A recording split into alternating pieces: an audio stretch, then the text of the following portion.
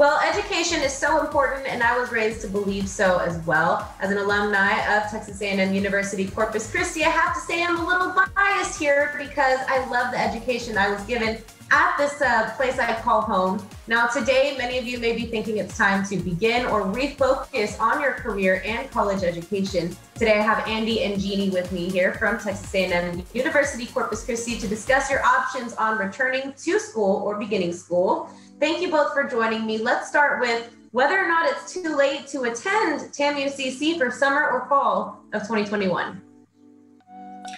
Thank you, Clarissa. No, it's not too late.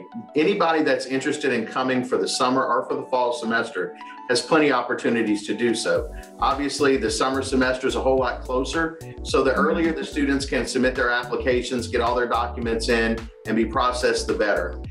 May 15th is a date that we can work with as far as helping students to gain admission for the summer. But for the fall semester, in order to get best service, we're encouraging students to apply and submit all their documents by July the 1st in order to be able to do that. But certainly we'll be working with students all the way to August. But it is not too late. For those that are continuing students, registration is currently underway. And for those brand new students or those even transferring in, it is certainly not too late. And the staff throughout enrollment management is willing and able to work with all students to gain admission to the university.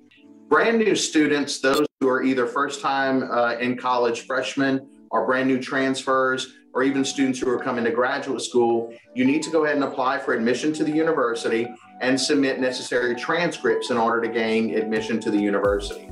Now, we are currently test score optional for first-time freshmen. If they don't have a test score, we do need a high school transcript. All they have to do is submit that along with their TSI scores and their immunization records in order to gain all the preparation in order to get into the university.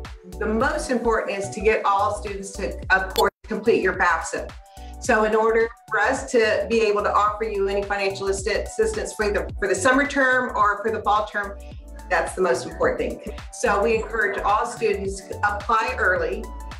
So of course, once we receive your FAFSA, we start awarding funds. So the sooner you get yours in, the best award package you'll receive. So we encourage everyone to just apply early. Our financial aid office works individually with students as well. If they are unsure about things or have to supply certain documents, we do encourage them to reach out to our staff. They're very, very good about working with an individual's situation, but also our scholarships and financial aid areas work with them to meet their cost of attendance, but also beyond that, we'll work with them for the entire period that they're enrolled in. Good to know. I know that's one thing that can be intimidating. College in general, if it's your first year coming in, you're scared to ask for help, or if you're a procrastinator like myself, it's just one of those things that gets beyond you. So it's great to know that the help is out there. Lots of people ready and willing, so don't be afraid to ask if you're watching. We are looking very much forward to being back here on campus in the fall.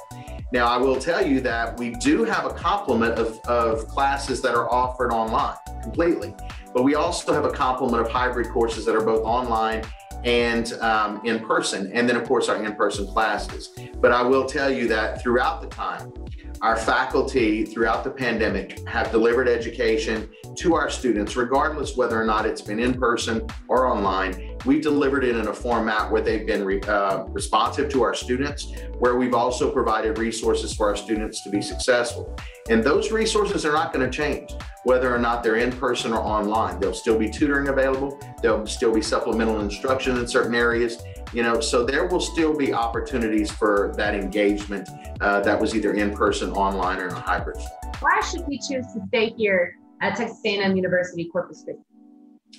One of the things that we have that makes us unique is we are very much a community here on our campus. When you come on the island, we have students who choose to make this place their home throughout the coastal bend, throughout the state of Texas, around the country and around the world. It's a special place.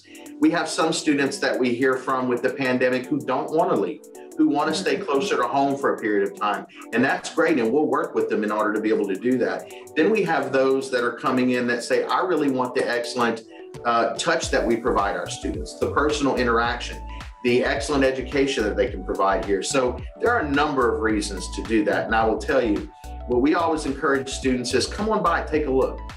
Come by if you haven't been on campus in a while, or if you've never been on campus.